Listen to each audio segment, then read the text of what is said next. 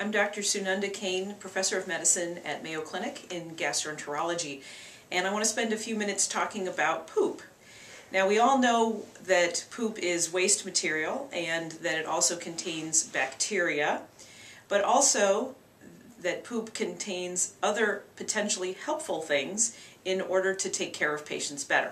So we know that if you get diarrhea, that we'll do stool samples for abnormal bacteria, but also stool can be helpful because when there are certain inflammatory conditions present, that certain proteins will end up in the stool, and those can be markers for inflammation and then help us decide whether patients need a colonoscopy or not. And this is particularly helpful for pediatric patients because colonoscopy is very invasive and needs to be done with anesthesia in an operating room. So the stakes are much higher for little kids, and so stool tests are used a lot more for kids than adults to see if there's proteins that would suggest inflammation or something wrong within the colon. In adults, we're starting to use this more, particularly in inflammatory bowel diseases like Crohn's and colitis, to help us tell whether there's active inflammation in the colon or not. And so a stool sample that a patient provides is sent to a lab, and we can actually measure the amount of certain proteins that are in the stool that may indicate that there is active inflammation. And so two of these proteins are called lactoferrin and calprotectin. And these are proteins that are produced by white blood cells and would suggest that there's active inflammation. So these levels are next to 0 in patients who have normal colons and if they have inactive disease. And the levels go up depending on how severe the disease is or how active it is within the colon. So these can be very helpful to tell us whether somebody might need a colonoscopy or not.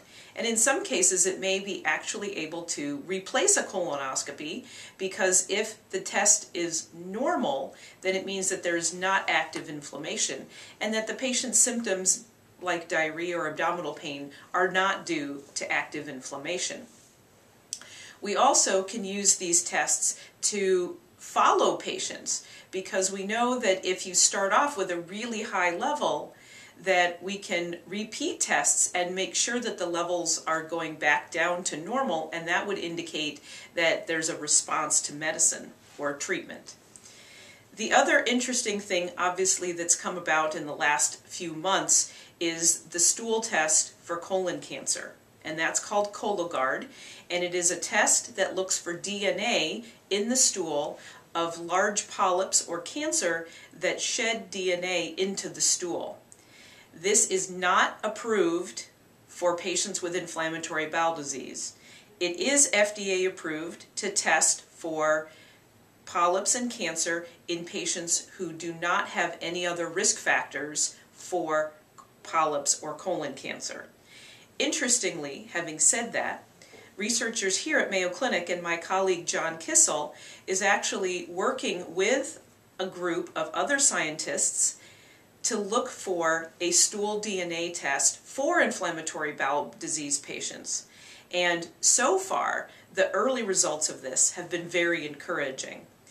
If you have inflammatory bowel disease and have a history of either cancer or polyps or dysplasia and are interested in being in one of our studies, then clinicaltrials.gov has listed the study sites for this stool test. And we encourage you to talk to your local doctors about potentially getting involved with these sorts of studies. So for right now, stool testing for DNA for cancer and polyps is not for inflammatory bowel disease, but other stool markers and proteins can be helpful and are FDA approved to help manage patients with inflammatory bowel disease.